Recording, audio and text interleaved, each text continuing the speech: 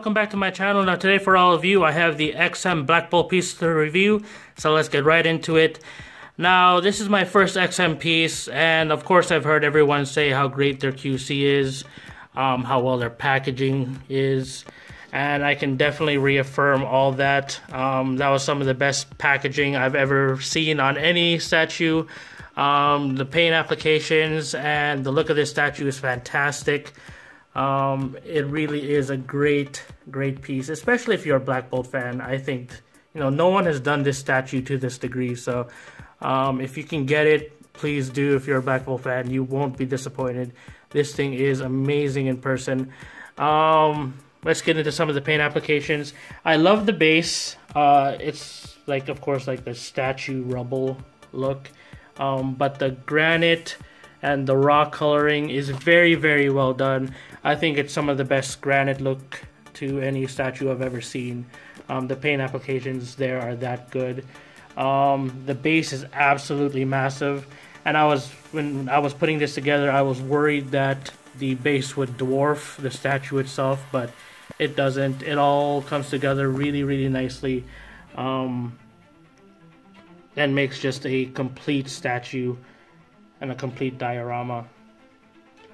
Now, there is the option to put Black Bolt, like you can remove this top section and put Black Bolt standing right there. This statue is super tall as it is already, so doing that, I would just imagine it being crazy tall, and I don't think I'd ever do it like that. I like the way this looks. It looks perfect like this. It fits really nicely. It all works together really well. So this is probably the way I'm going to keep it. I won't keep it exactly like this because I wanted to show you guys some of the switch out options. So we'll get into that next. But yeah, this statue right now, as it is, absolutely wonderful. Very happy that I have XM Connects that I can get statues from now, because some of these things on the secondary market are ridiculous and absolutely crazy, and I don't know who would pay some of those prices. But you see some of the detailing on the back of Black Bolt. Looks very nice. The fins work perfectly. Yeah guys, just a great statue. Really well done piece. So very happy there. And another cool feature, the tuning fork is pure silver apparently. So that's kind of cool for XM to do. I haven't really seen a company do that before, and they gave you a certificate of authenticity saying that that is silver, so that's really well done.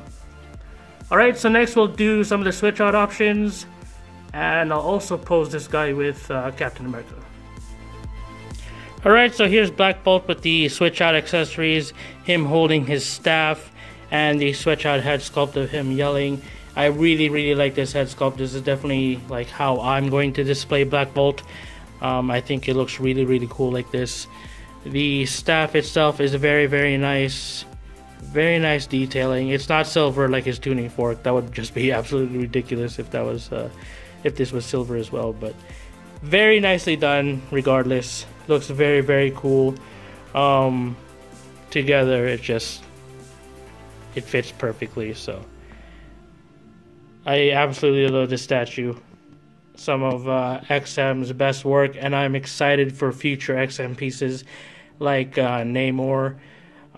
Definitely want that. I definitely want Black Panther, because I'm trying to do the whole Illuminati line. So, and if you guys don't know what the Marvel Illuminati is, you guys should check that out, because it's a pretty cool story of some of Marvel's biggest heroes coming together. So, love this statue. Very happy with it.